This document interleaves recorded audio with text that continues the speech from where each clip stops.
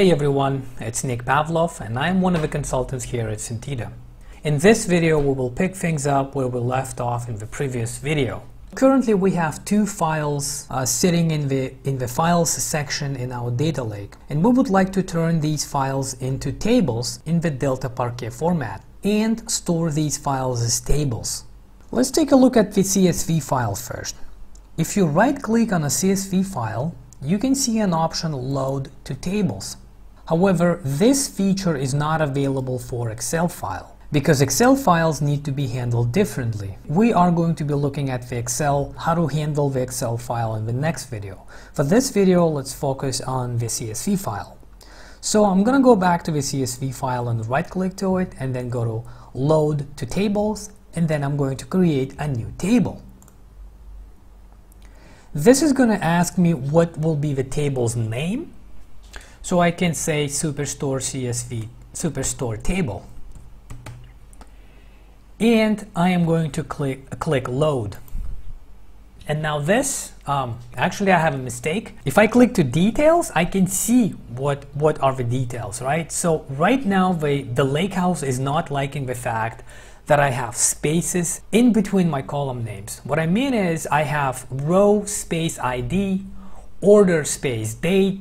To be able to transform a CSV file into a table in Lakehouse, you can't have those. Your column names either have to be spelled in camel case or you have to put an underscore between spaces instead of spaces. It says no space characters are allowed. That being said, what I'm going to do is I'm going to go into my file. I'm going to open my CSV file and make sure that I don't have spaces. To save your time, I'm just going to do that and then return to the upload stage. So here I have it. I have cleaned up my CSV file and I named it Superstore CSV Cleaned. And I'm going to upload this into my files section. Again, it's the same file, just with the different column names that don't have spaces. Okay, after I have that, what I'm going to do is I will right click to this file, the cleaned version of it, and then we'll try to convert this one into the table. Superstore table, and I will click Load. And this should create a table out of this file. There we go. Now your data is sitting in a table in the Delta Parquet file. And if I click to the table section right here, I will see my table ready right here. Sometimes it will give you an error like this, unidentified error. In this case, what I found works is just to click on the ellipsis sign right here and then do refresh. And now I can see that my table is actually working. When I clicked on my Superstore table, I am able to preview the data which is available in my table. You can see that I named my column names, and this is all of my data that is available. In the preview section, I can see the schema of my table and all the data types. Now, if you look at the top right corner right here, you can see the selected view is LakeHouse currently. But you can also view your data using the SQL Endpoint view. And if you click on it, a new page will be loaded. And this page looks very similar to SSMS. Let me drag this a little bit to my right so I can have a little bit of more space. And here I have information about my tables. I can have different folders for views, for functions, for stored procedures, etc. Now what I am going to do is I will create a new SQL query. I'll click this button.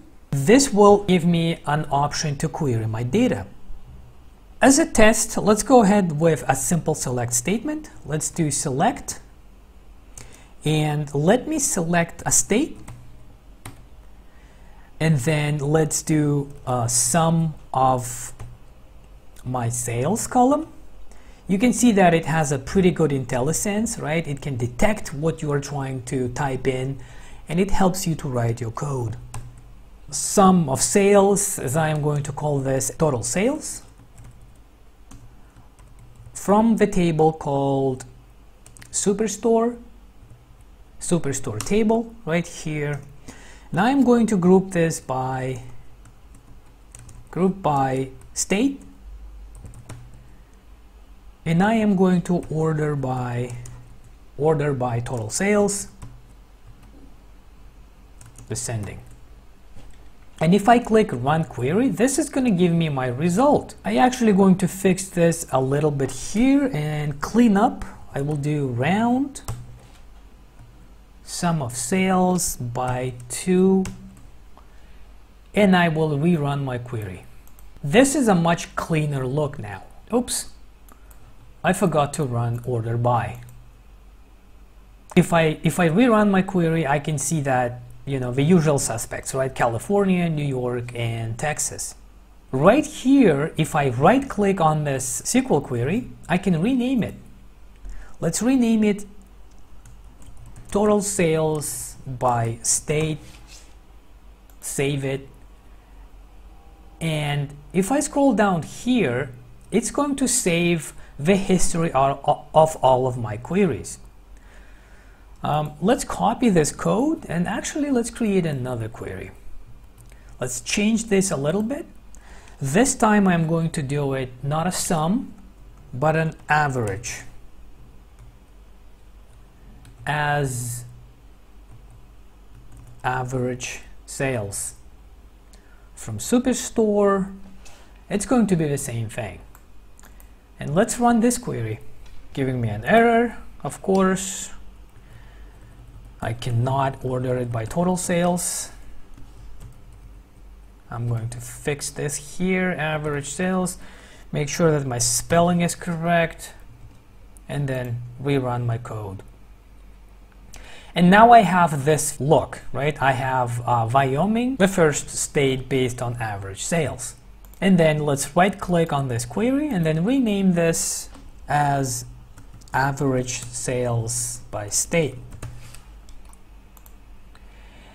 And you can see that I have the history of my queries neatly under the My Queries folder. So if I click on any of these queries, right, I will see that query and its results.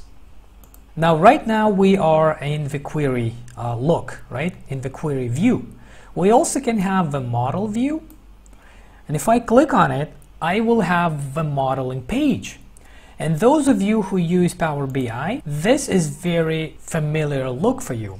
In this page, you can model your data, and this is very similar to how you would do this in Power BI or Excel. Currently, I don't have any additional tables, but I will show that later to you. So if I had more tables in here, this will be exactly the same modeling experience as in the Power BI, right? I will drag and I will build relationships between two tables. Now, if I go back to the query view, I have a couple options here, right? If I go back to my total sales query, the first query, I can download this query, the results of this query as an Excel file, and then I could also do visualize results. Keep in mind, this does not always work. Sometimes it does, sometimes it doesn't. And now I will click continue. And this is opening cloud version of a Power BI canvas. So I am going to put my results of my query here. And it actually, is not showing me my results.